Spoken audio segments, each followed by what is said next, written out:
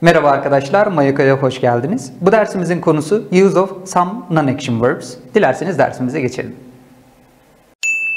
Evet arkadaşlar, daha önceki dersimizde Non-Action Verbs yani durum fiillerinin kullanımlarını işlemiştik. Bu dersimizde ise want, need, like, love ve hate fiillerinin diğer fiillerle kullanımlarını inceleyeceğiz. Want ve need fiilleri arkasından infinitive yani to verb 1 yapısı alırlar. Burada kastettiğimiz şey I want to swim in the lake cümlesinde ben gölde yüzmek istiyorum anlamını veririz. Yani to swim ifadesi isimleşmiş bir fiildir. Gölde yüzmeyi istiyorum anlamını verir ve bunu ifade etmek için to verb 1 yani infinitive yapısı kullandık. Yine aynı şekilde I need to drink water cümlesi su içmeye ihtiyacım var anlamına gelir. Yine to drink isimleştirilmiş bir fiil oldu. Like, love ve hate arkasından to verb 1 yapısı aldığı gibi aynı zamanda verb ing yapısı da alabilir. Verb ing yapısına da gerund diyoruz. Yine isimleştirilmiş bir fiil olacak. Yani I like eating veya to eat hamburger cümlesi hamburger yemeyi severim anlamına gelir. Yine aynı şekilde I love swimming veya to swim in the pool cümlesi havuzda yüzmeyi severim anlamına gelmektedir. Ve bunun gibi I hate shopping veya I hate to shop cümlesi alışveriş yapmaktan nefret ederim anlamına gelmektedir.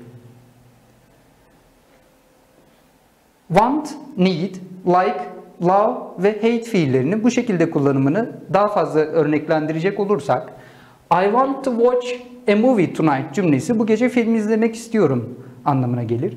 Yine aynı şekilde I need to wear a jacket cümlesi ceket giymeye ihtiyacım var anlamına gelir.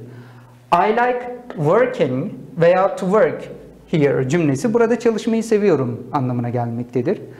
I love dancing veya to dance cümlesi dans etmeyi seviyorum anlamına gelir. Ve yine aynı şekilde I hate studying veya to study maths cümlesi matematik çalışmaktan nefret ederim anlamına gelmektedir.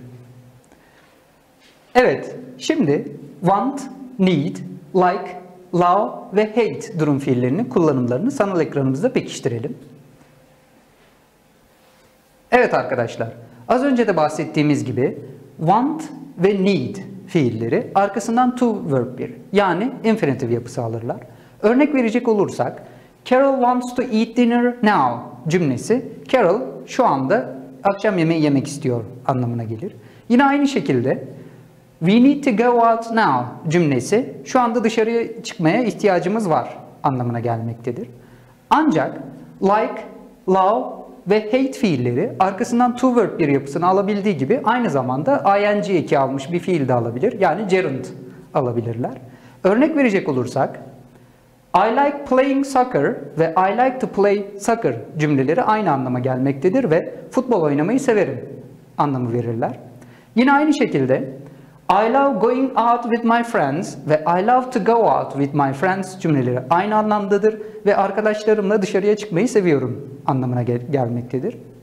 Yine bunun gibi I hate staying at home on weekends ve I hate to stay at home on weekends cümleleri de yine aynı anlama gelmektedir ve hafta sonları evde kalmaktan nefret ederim anlamına gelirler.